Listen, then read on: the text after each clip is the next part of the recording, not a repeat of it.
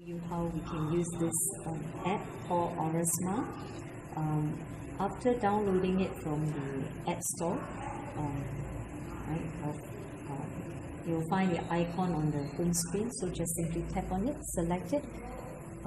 You've come to a page, and so down right at the bottom you see all these icons. I'm going to create a new Aurasma, so I'll just tap on the plus icon.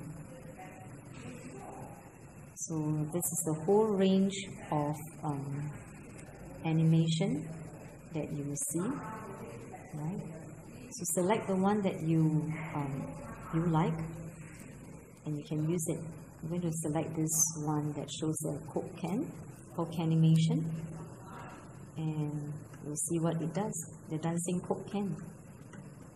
Alright, I like it, so I'm going to select it. So just press select on, press select on the top lower right hand corner of the screen, and once you have selected it, look for a flat picture and place this frame over the picture that I intend to snap. Right, once I focused it, I press the camera button on the lower right hand corner of my iPad.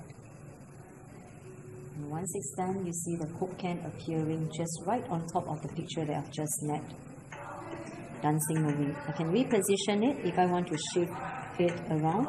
Just simply press on this 4 arrow icon on the lower left hand side of my iPad, and I can just reposition it anywhere. If I want to tilt it at an angle, I can do so.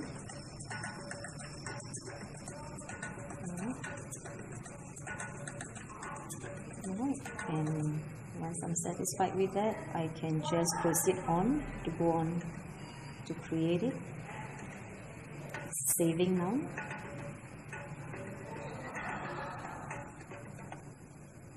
Okay, so in order to save it, I need to key in my user INAME, which I've created when I first downloaded this app,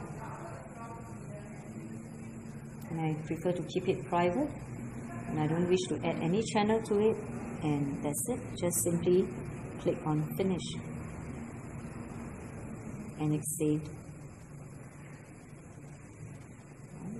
So what it does is, the next time you see the same picture, like in a treasure hunt, when we locate the right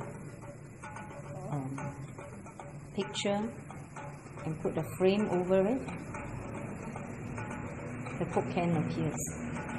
Right. So right at the bottom of iPad, there's this camera icon with an arrow on it. If you tap on it, you can actually share that file via Facebook, via Twitter, or you can even save it to your photo library. Okay, so you have to allow it, and it's saved. Alright, and that's it. Thank you for watching.